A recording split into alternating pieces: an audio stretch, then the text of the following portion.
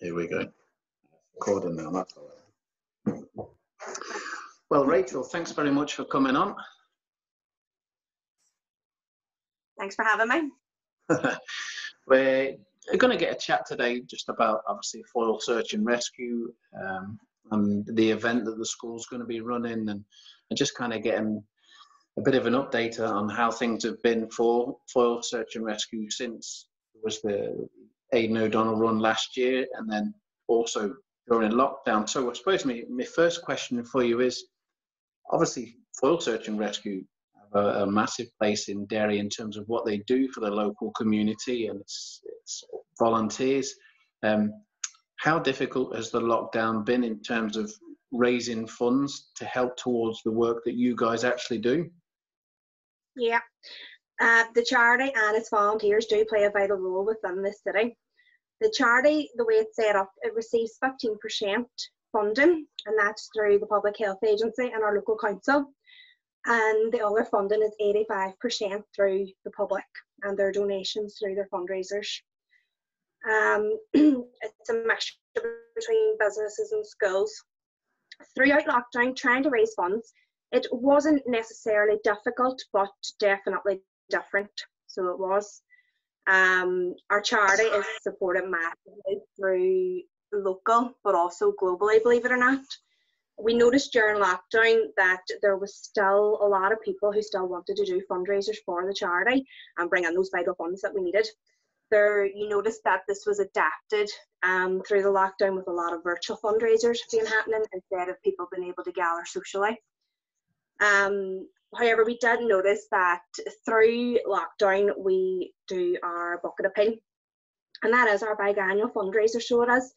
That normally brings in around 20,000 average a year for us, and that's what sustains the charity. Because of lockdown and social restrictions, we weren't able to go and do that. However, we did have the opportunity to do the virtual fundraising, which we did through Virgin Money. And then our other two internal fundraisers are flag days. That's where we go around the town and we would stand with our buckets. And again, they're going to be affected this year as well with a lockdown, with social distancing and, not being able to gather.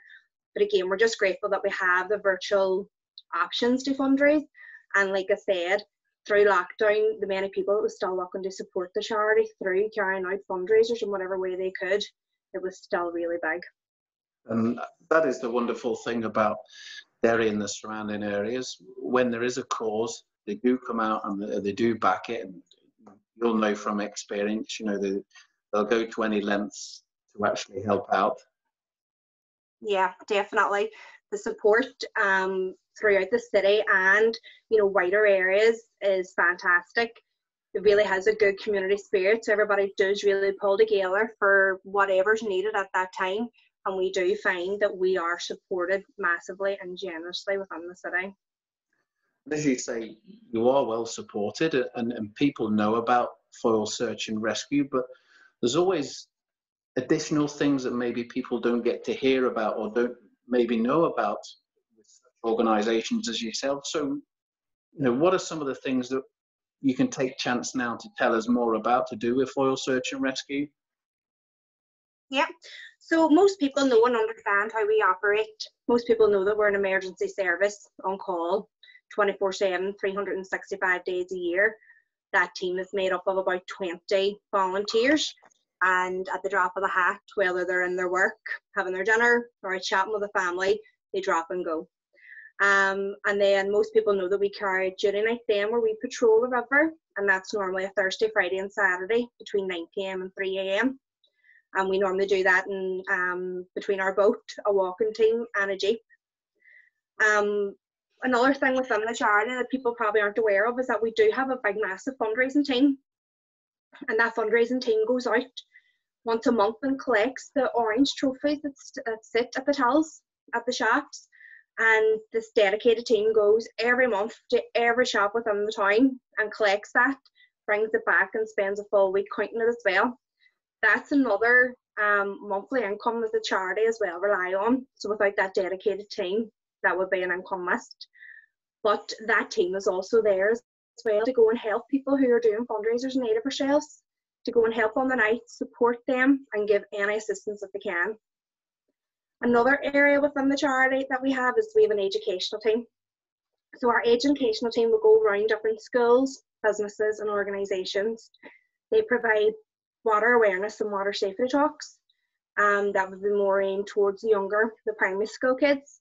And then for secondary school and working level and up, we would go and provide talks about what Foyle Search and Rescue are, what we do, how we operate, and they would also hand out signposting materials for people to pass on and the awareness about, mental health.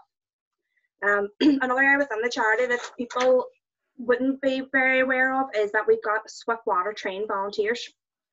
So those people are trained to help other services in the event of like an emergency flood.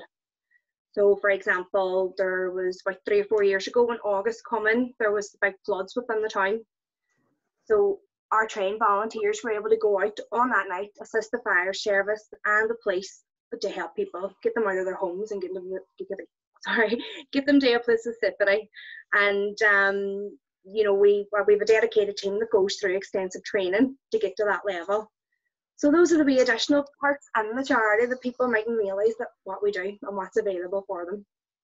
Brilliant. And it's amazing that level of volunteer does exist, and the causes that they're going to help in the situations they're going to be able to help out in. In terms of then the school supporting with the fundraising, there was the run in memory of Aidan O'Donnell. How does funds like that go about helping yourselves? Yeah, so that event last year brought in an amazing £14,000, and that was split between ourselves and Zest. So that's £7,000 that each charity got, and that type of money makes a huge difference within each charity. As mentioned, 85% of our funds comes from the public. So that type of money is what sustains us and keeps us going. So when we receive that donation, it goes within multiple areas within the charity. As we use boats and affiliated vehicles, we're constantly topping up our fuel. That would be one of our biggest costs within the charity, and it's constantly, in need. Our equipment as well that we use has to be constantly maintained. Some equipment have to be regenerated every year or every 5 years. So again, that money goes towards maintaining the equipment to ensure that our volunteers have the right equipment that they use for their life-saving work. For an example, every member of our pager team, it can cost £1,200 to kick one member, and currently there's 20 members in our team. And every operational volunteer works out at around £600 for operational volunteers, and that's to ensure that they have the right gear, the right uniform, the right equipment to do what they can do. It keeps them safe, and it also keeps those that we're helping safe as well. So there's 95 people within our charity. So if we add that together, it's a lot of running costs within the charity. So all that money just gets fed directly back into the charity to our resources that we need. Brilliant. It's great to hear that actually it does, it has a purpose and it is well used, and the people of Derry get to see that actually, it is well used. Obviously, you mentioned there about some of the virtual events that have been going on. The school are going to be doing, it's actually going to be part of our sports week.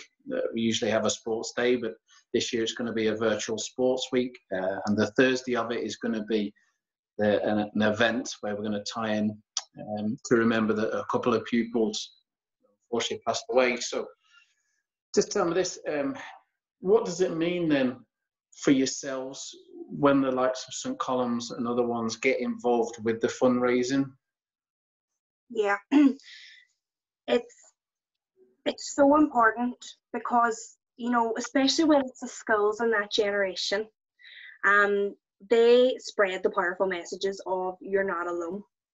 And, lockdown has brought a lot of changes for everyone, between school homing, changes as simple as not being able to go to the shops, without standing in a big long queue. It can be very frustrating and can bring on a lot of emotions that a lot of people have never come across before. for the schools being able to go virtual and do a lot of things online, like our interview today, it gives us the opportunity to spread them powerful messages, and not just spread them locally, but globally. You know, it can go across the whole world, what we're trying to get across. Having people participating in the event is important to us, as, like I say, it just helps spread that message that you're not alone, that everybody is here for each other, everybody's going through the same thing, and we all have someone to talk to. And our hope is that you mentioned before about the money that we raised the last time. The support was incredible. I remember being there and videoing bits of it and getting it on our social media, and it was an incredible evening, as it is every time you know the school has hosted a 5K or a walk run. The people have supported it massively. You know, we really hope that this time, even though it's virtual, we can still get the same numbers of people involved, and the details of that will be shared and everything. But just before we go then, and I'll put you on the spot here, is there any other kind of events and fundraisers that you can promote now whilst you got a chance? Yep, like you're saying, your 5K is for Aiden and the O'Donnell family. So I know they're doing another one with their 13K over 13 days as well. And they're doing that through Virgin Money and Facebook. There is loads of different virtual challenges coming up too as well. AOD Fitness is doing 400 kilometers to go around the world, but again, they're doing it at your own home or within the garden. Again, it's promoting everybody. A lot of these people are not only doing it for ourselves, but are splitting it between charities. Yeah. At the weekend, there was a hashtag #Don'tGive'em5, and they wanted to raise £5,000.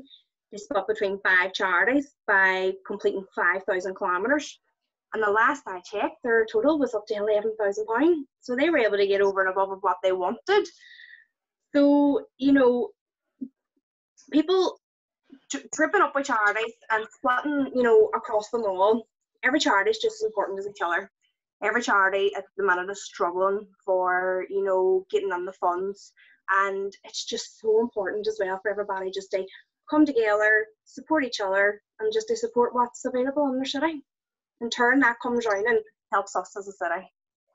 Absolutely, absolutely. Well, thank you very much for your time, and all the details in terms of Foyle Search and Rescue, any fundraisers, you know, and for this one that we're talking about in particular, will be posted up with this video. So thank you very much for your time. Thank you so much for having me, and just keep an eye on our Facebook as well. We'll be just sharing everything as we go along as well.